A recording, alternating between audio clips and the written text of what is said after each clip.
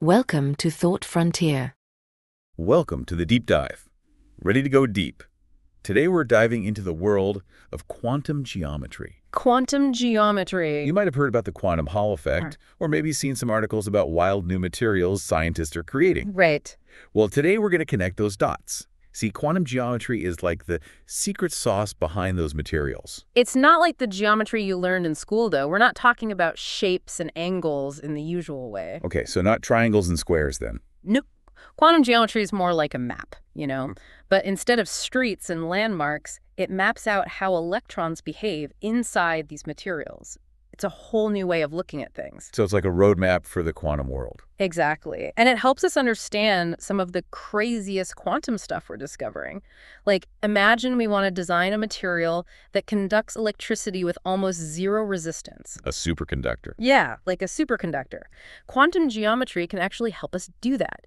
It gives us a way to measure how easily those electrons can flow. So it's like finding the electron superhighway within a material.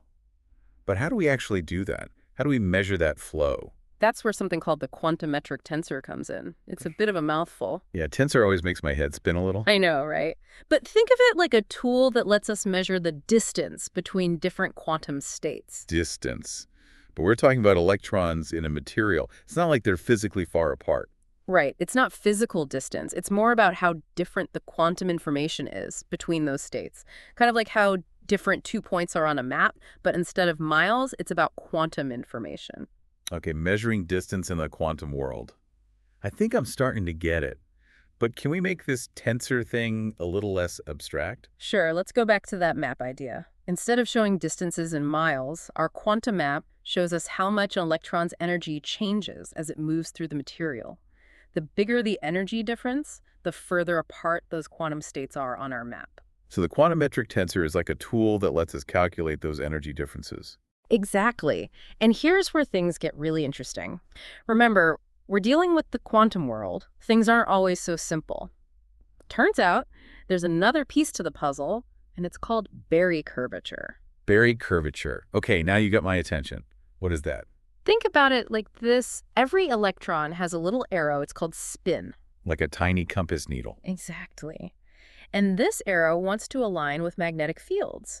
But in some materials, the spin gets twisted and turned as the electron moves around. So it's like the electron is on a roller coaster and its spin is getting all disoriented. Exactly. The Berry curvature is a way to measure just how much that spin gets deflected.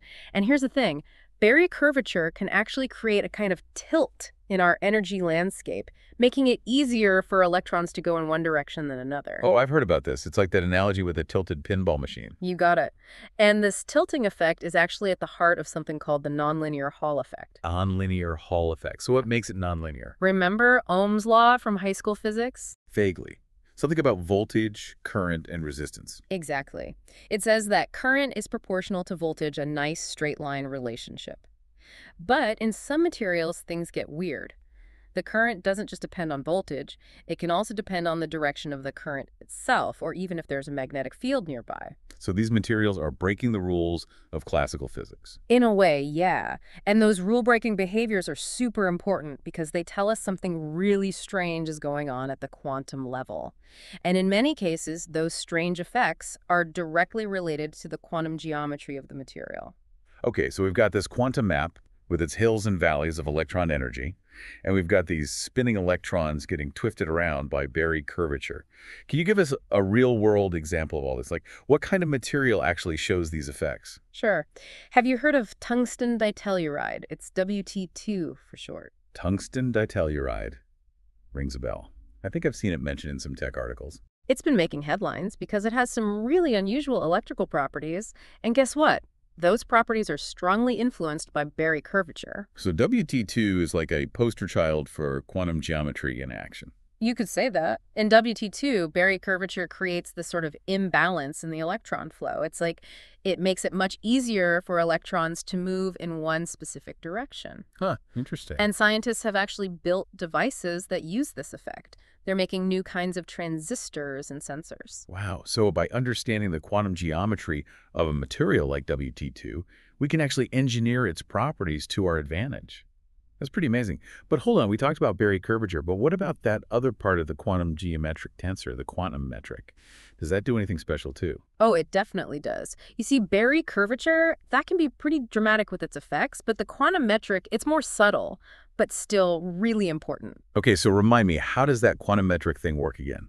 Remember we talked about the energy landscape? Like a map with hills and valleys and how steep those changes are? Makes it hard for electrons to move around. Yeah, like the steeper the hill, the harder it is for those electrons to climb. Right. The quantum metric, it basically helps us measure how steep those hills are.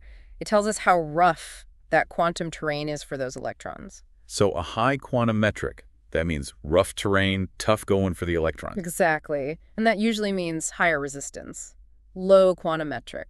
Smoother ride, easier for those electrons to flow. Makes sense. So are there any materials where this quantum metric thing is really important? Oh, there are tons. But let's talk about one in particular. It's called manganese bismuth telluride. NNB2T4, if you want to get technical. Manganese bismuth telluride, huh? I'm not sure I've come across that one before. It's a mouthful, I know. But it's a really interesting material. It's what we call an antiferromagnetic topological insulator. Okay, now you're just using big words to scare me. Break that down for me.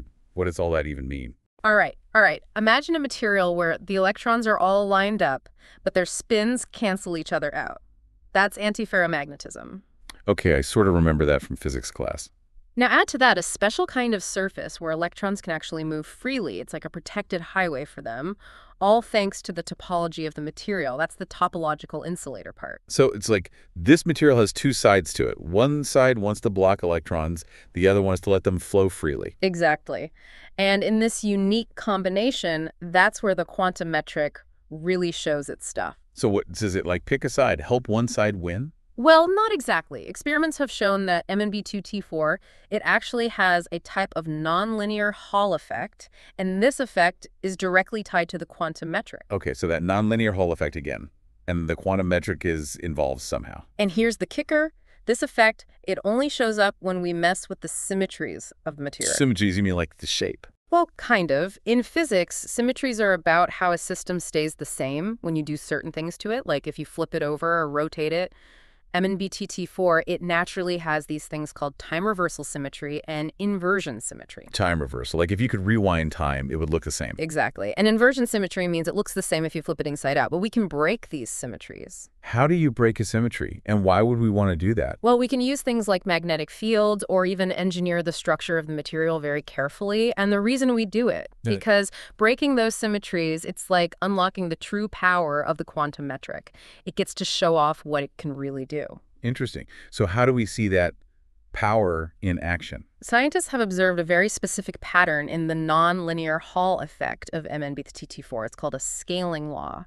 And this law tells us that the effect is directly proportional to the quantum metric, not to anything else like the Berry curvature. It's like a signature, a fingerprint that tells us the quantum metric is responsible. So the quantum metric, it has its own unique effect, separate from the Berry curvature.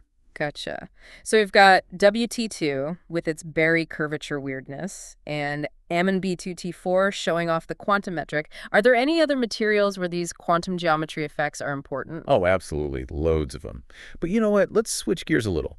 I want to talk about something that seems kind of counterintuitive. Flat band superconductors. Flat band superconductors. Wait, doesn't that sound kind of, I don't know, contradictory? It does, right? Because usually for a material to be a good conductor, electrons need to be able to move around easily. Right, that's what conductivity is all about. Exactly. And in most conductors, electrons occupy energy bands that have a certain curvature to them. That curvature is what lets them respond to electric fields and flow as current. But in flat band materials, those energy bands are, well, flat, like a plateau. You'd think they'd be terrible conductors. So how can they be superconductors then? That doesn't make any sense. That's what's so cool about it. You see, those flat bands, they actually make the interactions between electrons stronger. And sometimes those interactions can lead to a whole different way for superconductivity to happen, not because of the curvature of the bands, but because of their quantum geometry. Quantum geometry, saving the day again. But how does that even work? Can you break it down for me? Think about those electron humps we talked about before. In a normal superconductor, electron pairs, they move together super smoothly, like a perfectly choreographed dance. Right, gliding along effortlessly. But in flat-band materials, it's more like those electrons are all crammed together in a crowded room, bumping into each other. It's hard for them to move alone, but they can still flow as a group if they coordinate their movements. So like a more chaotic dance. Exactly. And you know what acts like the choreographer in this crazy dance? The quantum metric. It helps those electrons sync up and flow together as a supercurrent, even though they're stuck in those flat bands. Okay, I'm starting to see how this could work. But are there any actual examples of these flat band superconductors? Of course there are. And I bet you can guess what one of the most famous examples is. Let me guess. Twisted bilayer graphene. Bingo. That material, it just keeps on giving. Well, hold on. I thought the whole thing with twisted bilayer graphene was that it had those flat bands. And we just said those flat bands should make it hard for electrons to move. So how can it be a superconductor? Because in this case, those flat bands are actually essential for superconductivity. It's like they create the perfect conditions for those electron pairs to form and start moving together. So the flat bands are both the problem and the solution. You got it. And here's another cool thing. The superconductivity in twisted bilayer graphene is really tunable. We can change the twist angle, apply pressure, and that changes how strongly the electrons interact and even the quantum geometry of the bands. And that affects the superconductivity. So it's like we have a control knob for superconductivity. That's incredible. But how do we know for sure that the quantum metric is really the key player here? Well, scientists have actually measured something called the superfluid weight of twisted bilayer graphene. It's basically a way to measure how strong the superconductivity is. And they found that the actual superfluid weight is way higher than you'd expect if you only looked at the curvature of the bands. But when you include the contribution from the quantum metric, the predictions match the experiments perfectly. So it's like the quantum metric is the missing piece that explains why twisted bilayer graphene is such a good superconductor. Another win for quantum geometry. We've seen how it affects how electrons move in WT2, how it reveals itself in that nonlinear Hall effect in M&B to T4, and now it's even driving superconductivity in those flat band materials. Is there anything else that quantum geometry can help us understand? There is one more really cool area I want to touch on, fractional Chern insulators. These are materials that behave like the quantum Hall effect, but without needing those super strong magnetic fields. Wait, the quantum Hall effect, but without a huge magnet. How is that even possible? Sounds crazy, right? But that's quantum mechanics for you. Always pushing the boundaries of what we think is possible. And guess what? Quantum geometry plays a big role here too, especially the Bilayer curvature. It creates an effective magnetic field inside the material, even if there's no external magnet around. So the material basically makes its own magnetic field. That's wild. But why is this fractional quantum Hall effect so important, even if we can get it without the big magnet? Well, it's a really strange and cool phenomenon that lets us study these things called fractionalized particles. Fractionalized particles. Okay, now you're really losing me. I know, it sounds weird, right? But basically, it's like these particles carry a fraction of the charge of an electron. A fraction of an electron's charge. That's even weirder than quantum geometry. It is pretty mind-boggling, and it's one of the best examples we have of how electrons, when they act together collectively, can create these whole new types of particles called quasi-particles. So these fractional Chern insulators, they give us a way to study those quasi-particle things without needing a giant magnet to do it. Exactly, and that's why scientists are so excited about these materials. They give us a way to explore some really fundamental physics and maybe even use these weird properties for new technology someday. This is all so fascinating, but I have to admit, my brain is starting to fry a little. Can we maybe take a little breather before we dive into those fractional Chern insulators? Okay. Okay, I think my brain's rebooted. Ready to tackle those fractional Chern insulators. All right, let's do it. You were saying they let us study those weird fractionalized particles without needing those massive magnets. Right. So where do we even start looking for such bizarre materials? Well, the search has led scientists to a fascinating class of materials called moire materials. Moire materials? Yeah, and I bet you already know one of them. Let me guess. Twisted bilayer graphene. You got it. It seems like that material is good for just about everything these days. But hold on, I thought we were talking about ditching those giant magnets. Doesn't the quantum Hall effect, even the fractional kind, still need a magnetic field to work? You're right. A true fractional Chern insulator should show those strange properties even without any magnetic field. And twisted bilayer graphene can get us pretty close. but it still needs a little magnetic nudge to get to that truly fractionalized state. So, close, but no cigar. Yeah. Are there any materials that can do it without the magnetic help? The hunt is on, and there are some really promising candidates. One that's got everyone excited is twisted bilayer molybdenum telluride, MOT2 for short. Okay, so twisted bilayer graphene and now twisted bilayer MOT2. Are all twisted bilayers the key to these fractional Chern insulators? Seems like twisting is a good place to start. It creates those flat bands that we know are so important for making those electron interactions stronger. Right, those flat bands that should make them bad conductors but somehow lead to superconductivity. Quantum geometry is so weird. It really is. But it's not just about the twist. The materials themselves, their specific properties, they matter too. In MOT2, the way its electrons are arranged and how its atoms are structured, well, it's like it was made to be a fractional Chern insulator. So, MOT2 was born to be fractionalized. But do we have any actual proof that it works? Oh, yeah. Scientists have done a ton of experiments on twisted bilayer MOT2.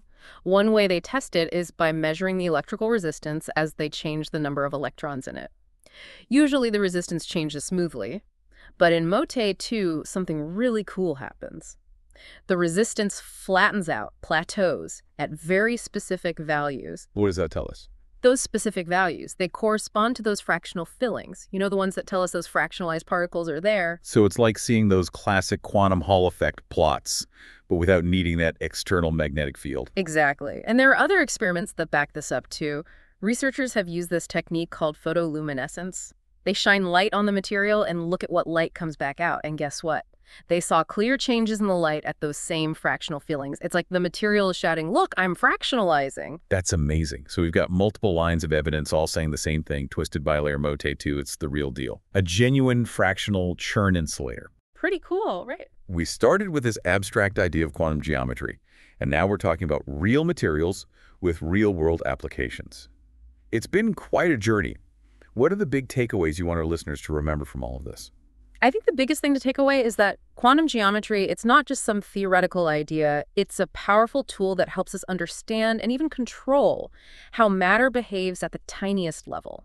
We've seen how it affects how electrons move, how it can boost superconductivity, and even how it helps create those mind-bending fractionalized particles. Quantum geometry is like this secret code that unlocks a whole new world of possibilities in material science. That's a great way to put it. And it feels like we're just scratching the surface of what we can do with it.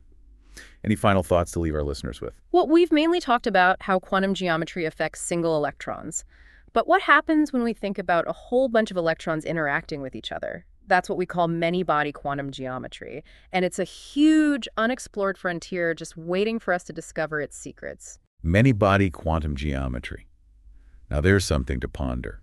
Thanks for taking us on this incredible journey through the world of quantum geometry. It's been a wild ride. It's been my pleasure. Keep exploring and never stop asking those what-if questions. You never know what you might find.